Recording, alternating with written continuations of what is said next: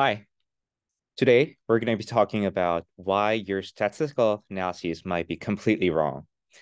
I know the title sounds like a clickbait, but trust me, it is not. My name is Sean. I'm a statistical consultant in the McArdle GC3 lab at USC.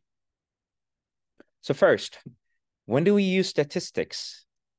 We use statistics when we want to summarize data in a relatively simple manner. Let's say we have 200 data points. If we have 200 samples and make it into a table, then the table will look like table 1. If we were to plot them, then the plot will look like figure 1. Still, there are so many numbers and so many dots that we have to process. So we want some numbers. We want to find some numbers. We call them measures that represent data the best. And those measures, we're going to be talking about a measure of location and a measure of scale. A popular example of a measure of location is the mean, the average. And a popular example of a measure of scale is the standard deviation or the variance. So let's see how those measures represent the data. So we have two samples, data 1 and data 2. Data 1 has 3, 3, 4, 5, 7, and 10. The mean of data 1 is 5.3. Looks about right. And the standard deviation of data 1 is 2.7. Yeah, that also looks about right. What about data 2? Data 2 has 3, 3, 4, 5, 7, and now 1,000. Now the mean of data 2 is 170.33, and the standard deviation is 406.45. So do you think the mean of 170 and the standard deviation of 406 represent data 2? I don't think so. Why is that? Well, obviously, because that 1,000 is something called an outlier.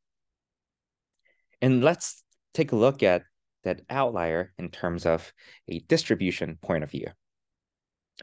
We have two curves. We have two similar curves. One is normal, the other is not. They both look normal.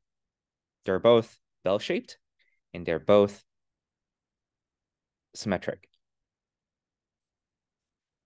And it turned out that the dotted curve is something called standard normal distribution. It is a normal curve with the mean 0 and variance 1. And now we look at the solid line. The solid curve is something called mixed normal distribution. It's not exactly normal, but approximately normal. But still, it is not normal. And the two curves look alike. They are very close to each other. But this time, the solid line has the mean of 0, and the variance is this time 10.9. So just a slight departure from a normal distribution can make a huge difference in terms of standard deviation or variance. So what about it? So just a small departure from a standard from a normal distribution can inflate your standard deviation or variance. What happens then is you get lower power. You assume that your distribution is going to be normal, but in fact it's not. Then you get lower power, which means your sample size planning is going to be wrong. And also, the confidence intervals for your regression coefficients or your test statistics are going to be way too wide, which means that your estimates are not going to be accurate. And also, the type 1 error, you thought you fixed it. It's not exactly 0.05 or 0.1 or 0.01 that you want it to be.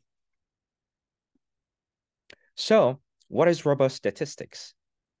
Well, before we jump into robust statistics, we need to talk about conventional statistics, conventional methods first, the methods developed before 1960. Well, they are careless about outliers and also assumption violations.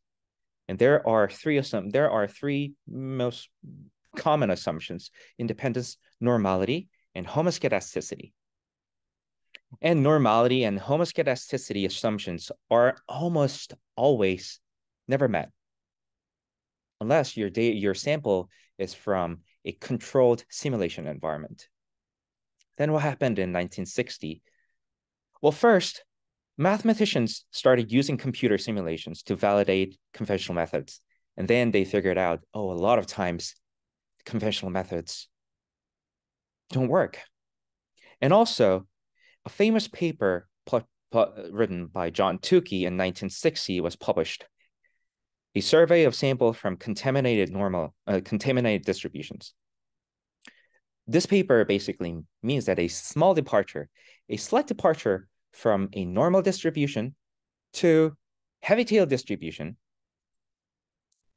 can mess up a lot of things. So then, now we're talking about robust statistics, robust measure of location and scale, robust to outliers, and robust methods, robust to the assumption violations. Robust methods are also called non-parametric methods, and they are basically the methods you don't even need to care about those assumptions. So life is a lot easier now. How and why your statistical analyses go wrong? Well, first, using any pre-implemented functions in the software, you name any statistical softwares, R, Python, SAS, SPS, SPSS, and plus. The pre-implemented functions are most likely going to be conventional methods. And they don't filter out outliers, and they don't know how to deal with assumption violations. And also, part of researchers' fault. First, you don't seem to plot your data when you're done with data collection. If you plot the data, you instantly visualize the leverage points and outliers. And also, when you run conventional parametric methods, where the assumptions are very important, you don't really check for those assumptions. You don't really check the assumptions and just run it. And finally, conventional methods seem to work. You have your data, you code, run it. Of course, it's not going to work. So you debug it for a couple of days, and then you run it again, and then voila, you get results. You get results, you get estimates, you get standard errors, you get p-values, you get test statistics, and they look believable, but they're not actually. And then, why do people still use conventional methods? Well, the biggest reason is inertia. People have been using conventional methods for way too long, for centuries. And also, there are some more problems. First, there's no 1-minute explanation for why you need robust methods. And second, you don't seem to recognize what's wrong with your analyses. And finally, robust methods are not so much intuitive. For example, why can't you just remove outliers? Well, it doesn't work that way. Spoiler alert, next chapter, we're going to be talking about outliers. So where do I learn all about robust statistics? Well, you got two options. First, I got you. We just covered chapter 0, robust or introduction to robust statistics, and there are going to be more workshops.